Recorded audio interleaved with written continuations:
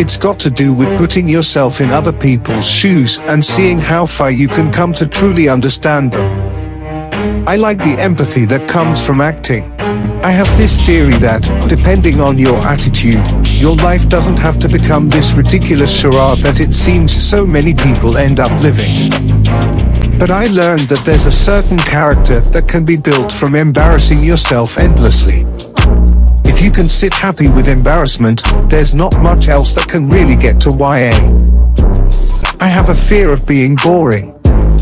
Certainly I have no attraction to misery. I don't intentionally go for dark. I only sound intelligent when there's a good script writer around. Art is something to be proud of. Art is no compromise. I never want to feel that I'm playing it safe. I started my career without fans.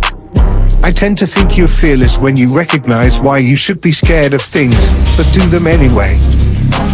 The only thing that I'm obsessed with is sleeping, and actually, it is more than an obsession, it is a pleasure. In everyday life, my wife is the most wonderful. We're in love with each other beyond belief. All of the muscles were gone, so that was a real tough time of rebuilding all of that. But you have a deadline, you have an obligation. You've said that you will commit to this part, and I just can't live with myself for not really giving it as much as I can.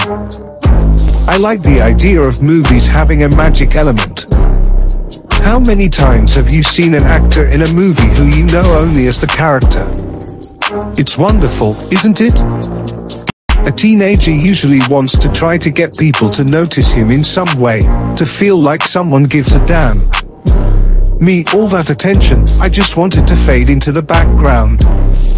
Be invisible. Disappear.